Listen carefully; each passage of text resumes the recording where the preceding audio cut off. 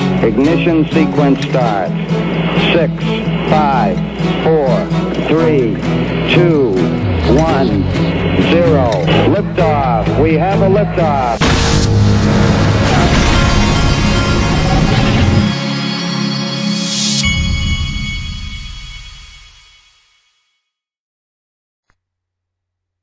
Hey everybody, this is the Digital Asset Investor, and I just poured myself an afternoon cup of coffee, and sometimes I do that just because I can.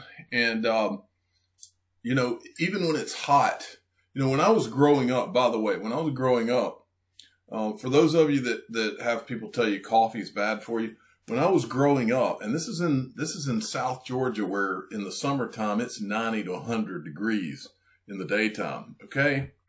Or worse.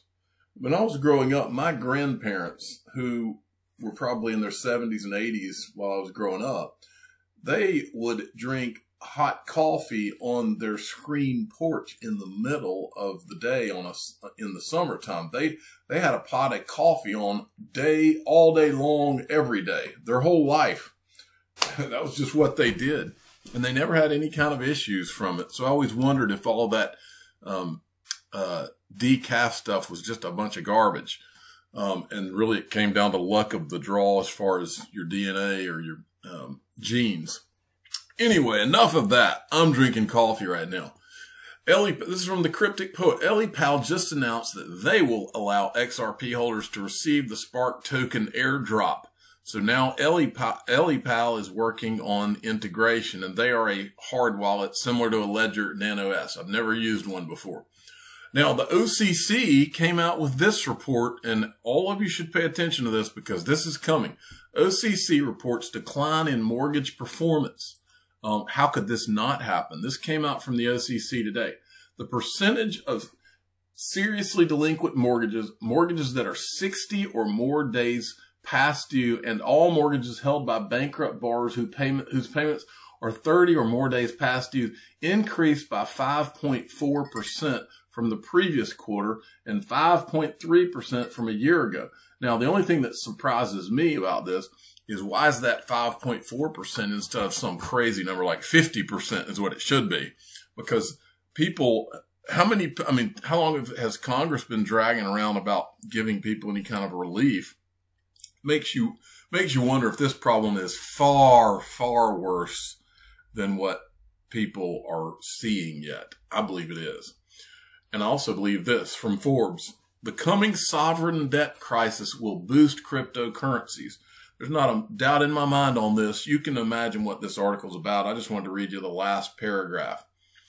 While the default for many countries, such as Lebanon, has been to get the USD as a store of value against the lower value of their domestic countries, the weaker US dollar and reckoning over the USD's position in the global balance of currencies may soon change this dynamic.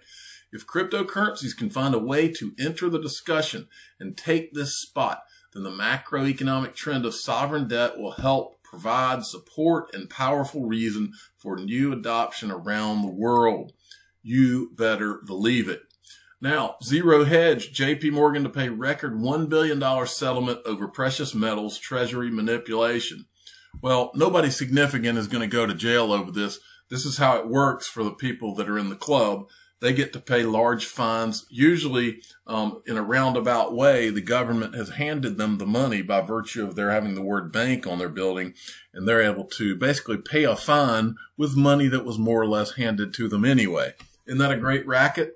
So there's nothing to see here. They manipulated precious metals for Lord knows how long and probably continue to do it, but they're going to get a little slap on the wrist with money that the government more or less handed them anyway. So unfortunately, that's the world we live in. And then these are the same people who go on television to tell us that crypto is money laundering and for nefarious purposes. They lie out through their teeth while they're on the other side buying crypto. This is how they play the game. Perfect Symmetry sent me this. This is big. Volante Technologies collaborates with Goldman Sachs to launch digital transaction banking in the cloud. This is big, folks. The global leader in cloud payments and financial messaging today announced that Volante has been collaborating with Goldman Sachs to provide the payments technology underpinning the bank's recently launched digital transaction banking service built entirely from scratch in the cloud, an industry first. Volante has also become a client of the platform. Now, as my father, the official father of the Digital Asset Investor channel, has said to me on multiple occasions, nothing happens without Goldman Sachs and JP Morgan and the boys. That's just the way life works. Well, what does this have to do with Ripple, Volante, and Goldman Sachs? Well, it has a lot to do with Ripple. This is from Volante Technologies today. At the core of Goldman Sachs transaction banking platform is Volante's cloud-native VolPay, providing end-to-end processing of domestic and international payments, including FX across U.S. wires, ACH, SWIFT, cross-border payments, and other payment rails. Let me show you some and other. This is from Roses on the Moon. Let me break it down for you. Ripple is now indirectly working with Goldman Sachs through Volante. Don't believe me? Here's the press release that we just showed you. And here's the graphic. The VolPay Ripple Processor Module. And it shows you, look, fees and FX rate quote. And then the tweet said, including FX. And how many times have we heard cross-border payments and other payment rails? Yeah. Ripple, payment sent, confirmation of payment settlement.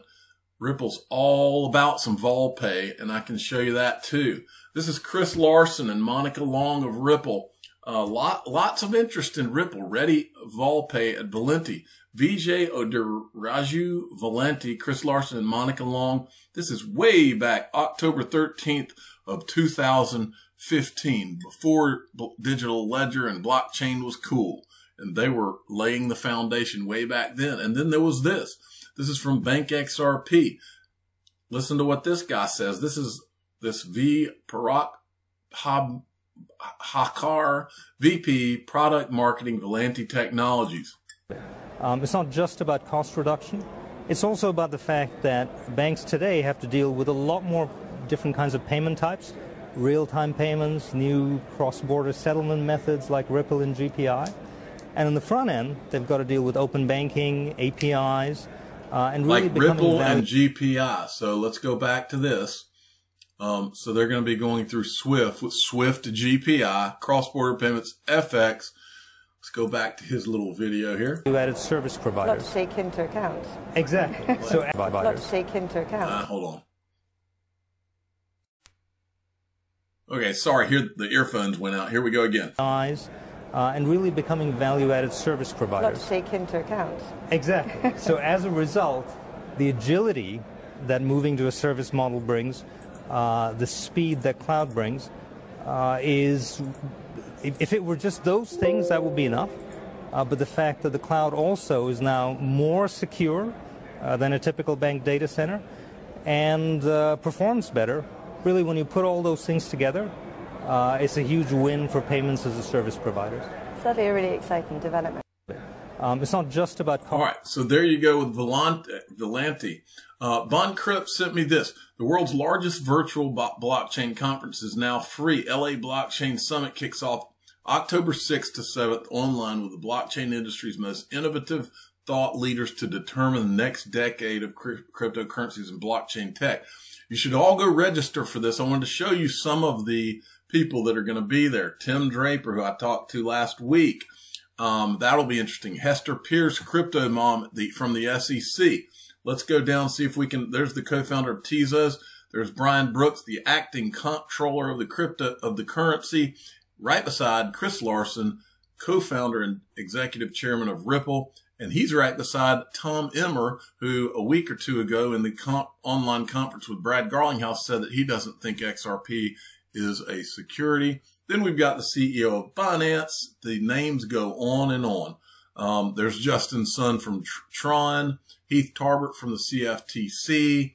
There's Catherine Coley from Binance. There's the CEO of Ledger that makes the Ledger Nano S. There's Rand Nooner from what used to be the CNBC crypto show.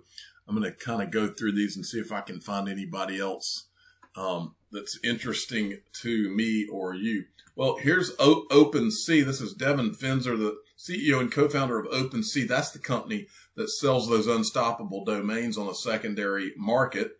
Let's keep going down, see if we can find anybody interesting. I know there's a lot of people. Let's see if I see anybody that I recognize. I went through this earlier, and I know that there's some. I'm trying to find one or two that I know I can remind you of. I might head on down to the bottom if I don't. Oh, here's JP Tirrett he's the CEO of Uphold. We've talked about him a lot. Then we've got, as we go down, let's see, am I missing anybody? I know there's one that I'm going to show you that I don't want to miss. Wait a minute. That's Anchorage. Down here at the bottom, let me just speed on to the bottom, and I'm going to show you. Oh, Jed McCaleb from Stellar and the CEO and executive director of Stellar. They're there. I wonder if, since he's such an enemy of Chris Larson's, I wonder if they can make up and maybe cut some business deals. That's what we're supposed to think, right? Also, Pamela Clegg from CipherTrace. This, if you'll remember, is the lady who, those guys that were on Bitcoin Ben's show, she's the one that said that Ripple was going to replace Swift in the next 1 to 3 years or so. And then we have over here an interesting character, Charles Bavard. He is the VP of content at Quantum Economics. What is that? I just saw his name here. I just was curious what Quantum Economics might be. Analysis, advisory, money management. Let's see. What is Quantum Economics? Well, let's watch the video and see what they say. I hadn't watched this. And welcome back to AIBC Summit TV. Now, it's been a crazy week in the market. This has been one of the first videos of the new year that I'm bringing to you. So happy new year, first of all. And what a time to record a video. We've seen some really interesting moves in the market. So joining me on the line is none other than Matty Greenspan, founder of Quantum Economics. Matty, it's great to talk to you today. Thanks for having me. Now, what we've seen in the markets is... Okay, that's the same guy from eToro, I believe.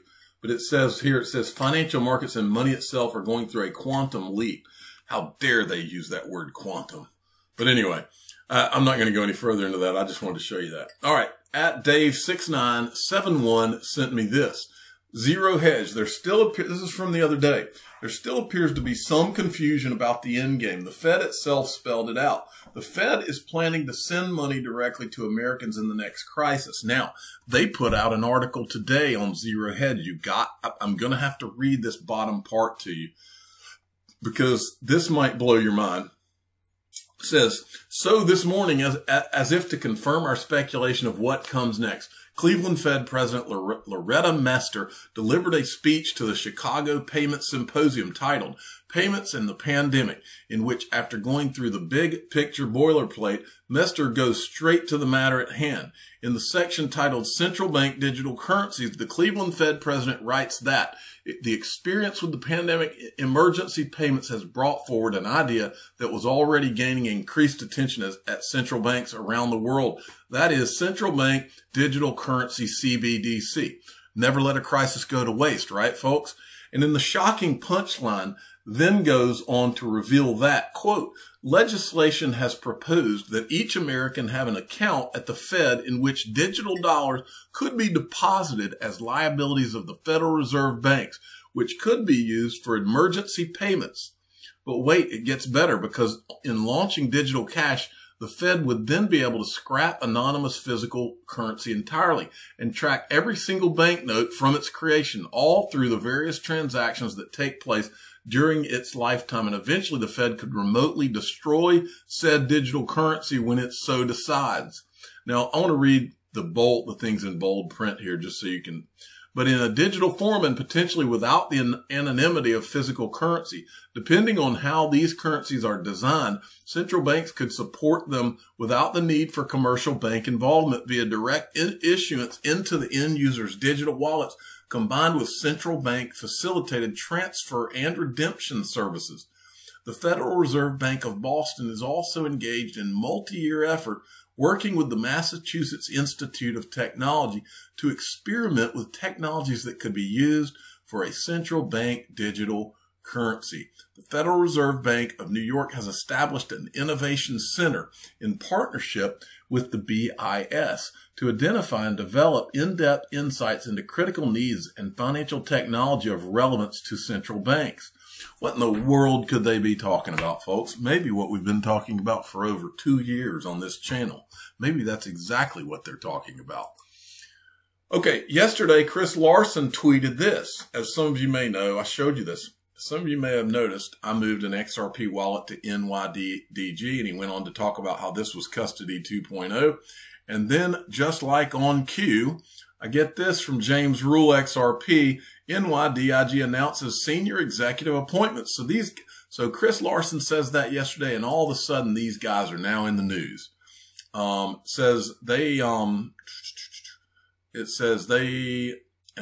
They've hired former Goldman Sachs partners Ronnie Wexler and Tejas Shah, and managing director Eric Kramer and veteran fintech analyst Greg Cipolaro to join the firm in executive roles. So it looks to me like they have just rolled out their platform and they're ready to roll, is what it looks like to me. Now, James Rule XRP also made me aware of two things. Polysign has filed a patent, and they've updated it looks to me like an update of their trademark. Polysign, I should be whispering that. But if you go down, it looks like they filed this trademark in 2018. And then just yesterday, a notice of approval of extension request emailed. So these guys, it looks like they extended their trademark. I don't know I'm not sure exactly what that means. Then on July 16th of 2020, Polysign filed this patent application, preventing a transmission of an incorrect copy of a record of data to a distributed ledger system. Now, I kind of skimmed this, and it was all kind of, mumbo jumbo, boring talk. I just wanted to show you who's on the patent. David Schwartz, Arthur Brito, Anna Tong, Kaiman Papadopoulos, William Morris, Shiranjeeb Kataki, Eric Rodriguez, Connor Hanrahan, whatever that name is. So anyway, they've, Polysign is alive and well, and we could hear something significant from them any second now, folks, like as in going live.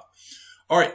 I got two people sent me some examples of some unstoppable domains that they got. First, James Rule, and then Steve Gulbranson and his wife.